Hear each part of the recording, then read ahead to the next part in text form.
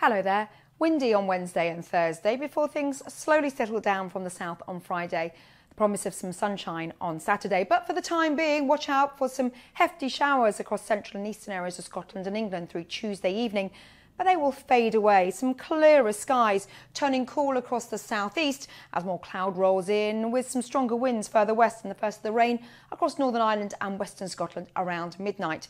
That rain then makes inroads across Scotland, Wales as well as the West Country through the early hours of the morning. And yes, a lively end to the night here, and a cool one towards the southeast under some clearer skies, but some brighter weather to start the day on Wednesday.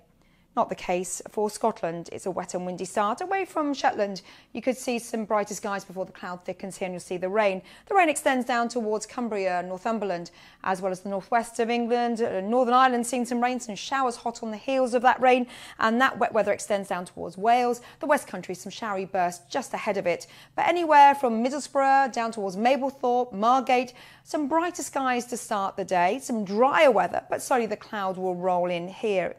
Even so, many areas towards the southeast will have a dry afternoon, just one or two showery bursts. And notice this band of rain will lose its potency through the day as we see a clearance coming in from the west, but also a lot of showers.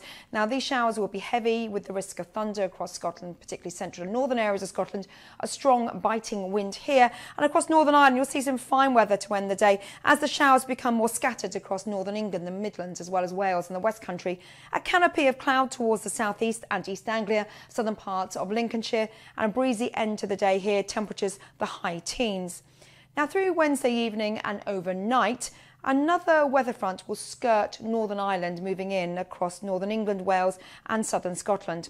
Towards the north, we're under a showery regime with a blustery breeze. Towards the south of this rain band, yes, you'll see some clearer skies and quite a keen breeze keeping temperatures up, but certainly some wet weather to end the night yet again on Thursday across Northern Ireland. That rain slowly moves across to North Wales, southern parts of Scotland and northern England through the first part of Thursday.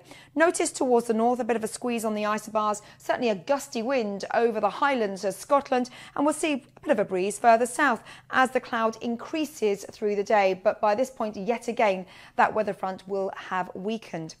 So temperatures through the afternoon on Thursday, possibly slightly higher in the southeast.